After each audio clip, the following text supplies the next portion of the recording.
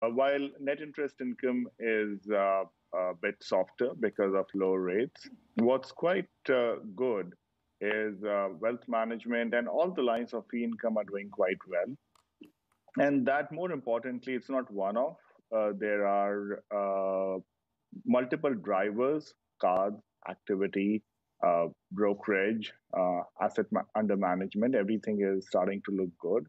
And as we look at next 12, 18 months, some of these trends for the entire sector should continue to move in the right direction.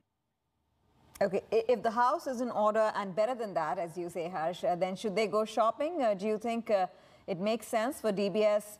I mean, as reports are, are to go by with, that they might be looking at Citi's consumer business in the region. Should they go shopping? Should they be looking at that asset? Every bank in Asia is looking at some of the assets which are in the market. And there are two reasons for it, three reasons actually. One is capital levels are quite good. Second, liquidity is fantastic. If you look at the deposit growth, it is just doing very well. And third, and the most important, asset quality is under control.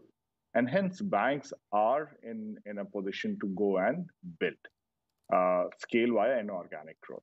On the other side, we are getting organic growth opportunities there, but it is probably not as much on the balance sheet side. So it's a good use of capital. So I would say it depends on the price, it depends on the strategic fit, which market, where.